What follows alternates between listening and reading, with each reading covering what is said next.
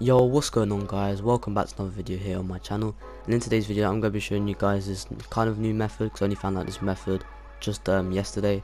So this is a fully invisible arms method, and these arms are permanent and they will stick forever as long as you follow these steps correctly.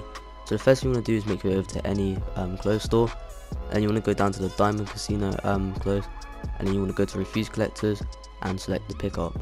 So now once you have that, you just want to go over to the clothes section just like I do here. So you want to go to tops. Then you guys want to just make your way down to overcoat blazers.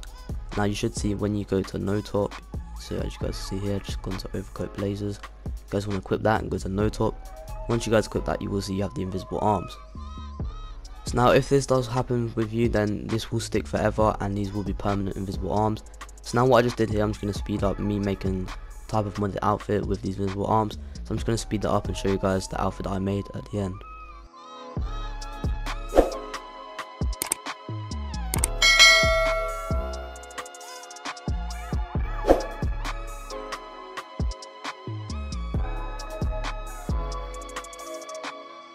I just quickly also wanted to add as well, you can add some watches and some chains and some cuffs, but unfortunately you cannot add gloves because otherwise it will bring back the arms.